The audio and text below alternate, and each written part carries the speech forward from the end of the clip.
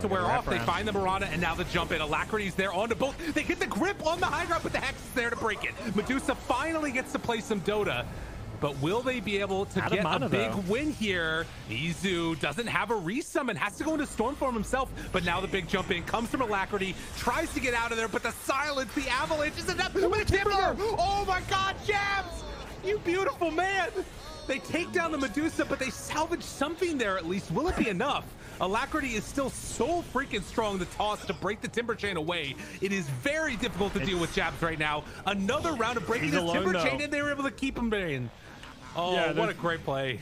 Yeah, like as much damage as Jabs does there, they just control everyone else so well. They're already fighting kind of a man down with DJ getting picked off to start the fight, and like it was nice from Jabs on the Timber, but it was